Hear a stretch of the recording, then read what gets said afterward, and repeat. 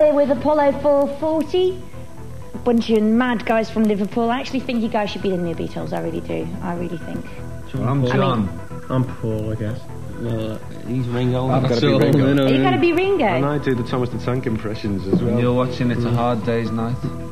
And Not. right, let's talk like serious for a minute. Let's talk about life and death and life after death and no death. And, I mean, sex and death. Oh, that's getting very morbid. I mean, what? Sex after death or sex? Well, anyway, but cryonics. I mean, that's when people want to get frozen after they die and hopefully be woken up again. Apparently, Walt Disney did that, didn't he? Well, this is like a massive urban myth. Walt Disney didn't. Oh, he didn't. Wasn't frozen. Walt everybody thinks. Shut up. Everybody thinks Walt Disney was frozen. Was like he's the most famous kind of cryonic subject, but he wasn't actually frozen. But anyway, come on. What am I missing here?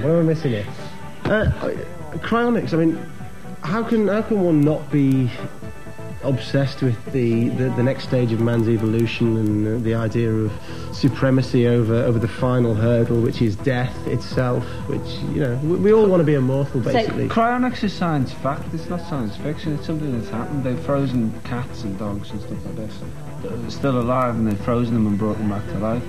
And cryonics, freezing a human is like, this is going to happen in the future. It's science fact. It's not fiction.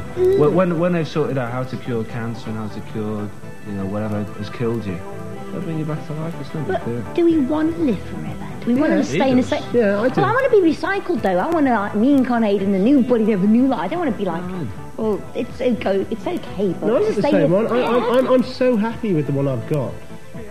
But it's like such a good body and such a good life I've been given this time round. I just want it to go on forever. I thought we were going to get somebody else to sing for us next time.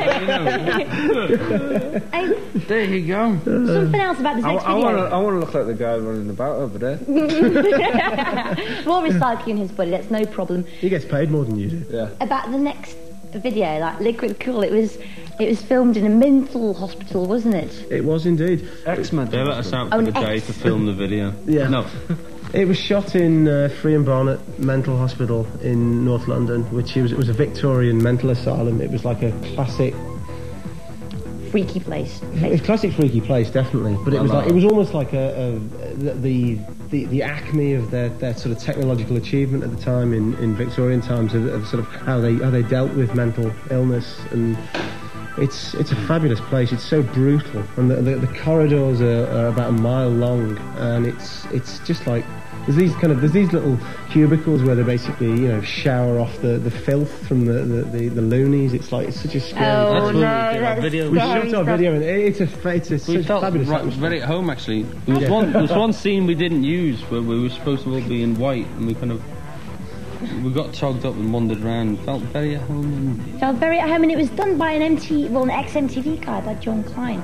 So if he's an ex-MTV guy, well, we've been and he's not here while you're on MTV. John Klein here all the time. Yeah, actually, I mean, John Klein was supposed to be here tonight. We're going to call him now. I mean, we want him on air. We want him down here. We want him like. John, you're listening. He's part of our posse, and he should be here.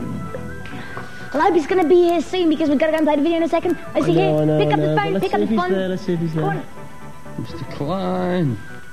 No service. Well, listen. No service. Stay tuned, because we'll talk to John Klein on the phone in just a sec, and don't miss it. Be there.